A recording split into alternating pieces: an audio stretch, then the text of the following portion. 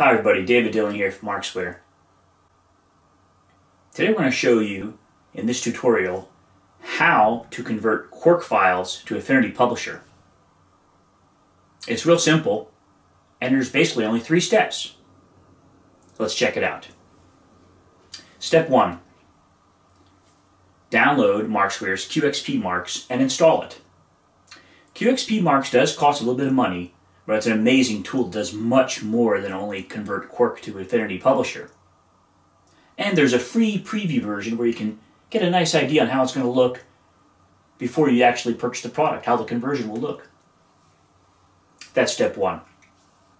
Step 2, drag and drop your QuarkXPress file onto the QXPMarkz icon. You get that preview I was discussing. Look at that, pretty neat, huh? You see what you're going to convert before clicking the buttons. From there's many options.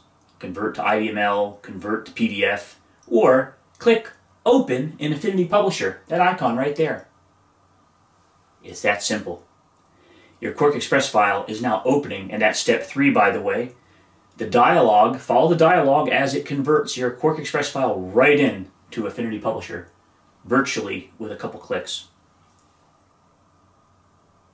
You now have a brand new Affinity Publisher file in the Serif application, and you can now edit, add things, subtract things, do whatever you need to do. It's a brand new Affinity Publisher layout.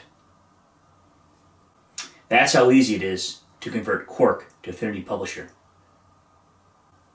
For more information on Markzware's QXPMarkz, cruise on over to www.markzware.com today.